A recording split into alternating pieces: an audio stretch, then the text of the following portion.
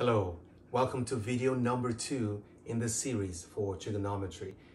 In the previous video, I did focus on the 6 basic trigonometric functions: sine, cosine, tangent, cosecant, secant, and cotangent. In this video, we're going to go one step further because we want to know if there's any special relationship between any of those trig ratios depending on the type of angles that you're dealing with. So this second topic is going to be on the complementary angles identity. Now let's start first by understanding what complementary angles are. By definition, which whether you did trigonometry at any time or not, complementary angles are angles that add up to 90 degrees. So whenever you build a wall, the wall is supposed to make 90 degrees with the floor.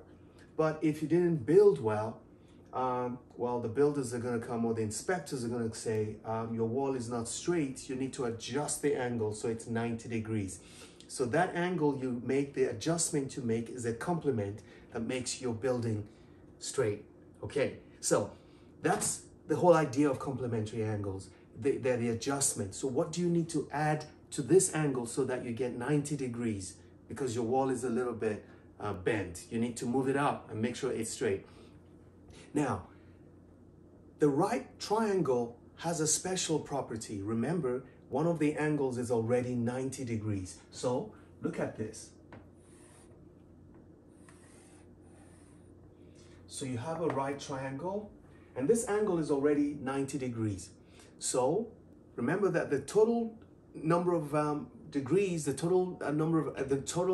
sum of the angles in a right triangle is always 180 degrees. So if you've taken 90 degrees out of 180, the remaining must add up to 90 degrees. And that's why the two angles in any right triangle will always be complementary. They will always have this property. Okay?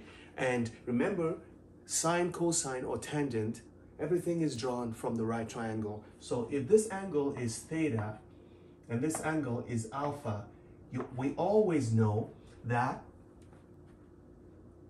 since theta and alpha are complementary,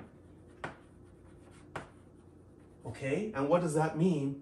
It means that theta plus alpha will always be 90 degrees. Every time you have this kind of relationship, you always have them add up to 90 degrees.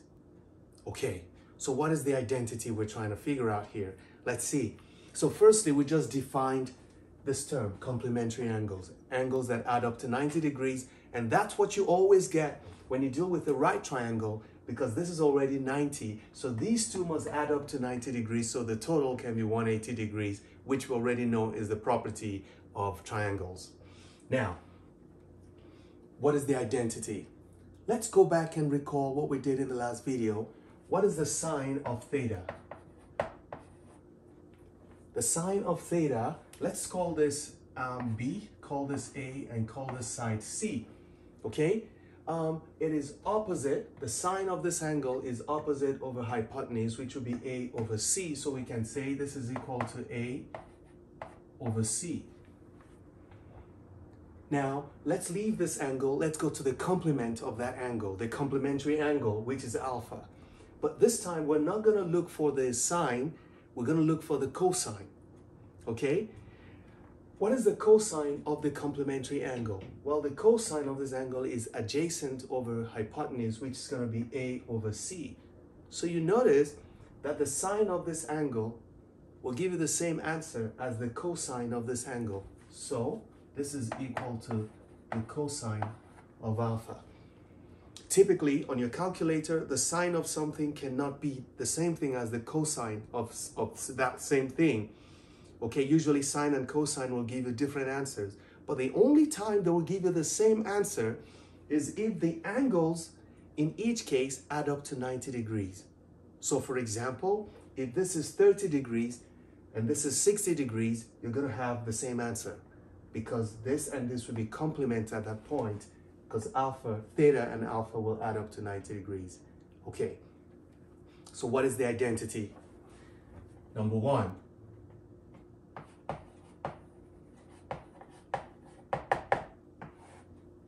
okay?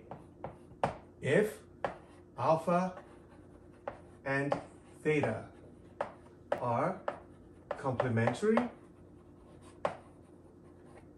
then sine alpha equals cosine theta, or sine theta equals cosine alpha. It doesn't matter which one you call theta or alpha. This is the first identity, number one, okay? You want to make sure you register this one. That's the first identity. Sine and cosine are only equal when you perform the functions if the arguments add up to 90 degrees. So we can apply that to the very first question here. If sine x is equal to cosine 25, it simply means x and 25 are complementary angles. They complement each other to get to 90. So we can easily say for number question one, okay?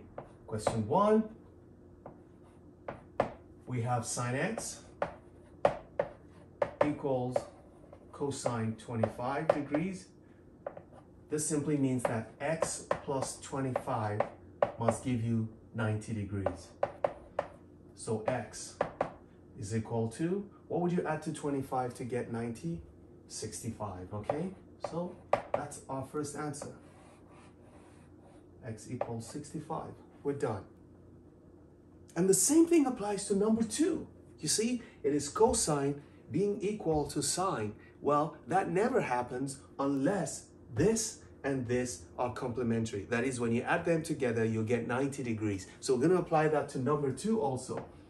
So for number two, we're going to say that x squared plus 10 added to this will give us 90 degrees. So we're going to add this to this plus 2x, and that gives us 90 degrees. Well, we just need to make a quadratic equation out of this, solve it, and get our answer, okay? By the way, if you like this video, you're learning something, or at the end you just love the video, or you just like this guy, make sure you like this video and you share it. Subscribe and leave a comment in the comment section. And there's a Patreon link that I've just provided if you want to support this channel in any way by donating a tiny amount. If you want to do that, please go ahead and do that. And let's get back to learning math. So this is going to be x squared plus 2x.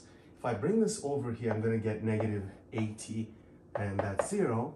If I factor this quadratic, I'm going to get x plus 10, x minus 8 equals 0. Using the zero product property, it means this is 0 or this is 0, or both of them are 0. But whatever happens, what makes this 0 is when x is negative 10. So x equals negative 10. What makes this 0 is when x is 8, or 8. And those are the two possible values of x for which this equation will be true. Okay, we have used the first identity, which is that this one. Let me put a box around it. So remember that sine alpha only equals cosine alpha under this condition, okay? Now, let's see what we can do here. Because this question is no longer dealing with sine or cosine, it's telling us about tangent and cotangent, but it's the same thing. Remember that the cotangent of an angle is the reciprocal of the tangent, okay? So let's go here. What do we think tangent of theta will be? Tan theta is opposite over adjacent, which is A over B. Now, what about the cotangent? Well, you see, when tangent is A over B, cotangent will be B over A. So what is the cotangent? I mean, the reciprocal of the tangent. So let's go here. What's the cotangent of alpha?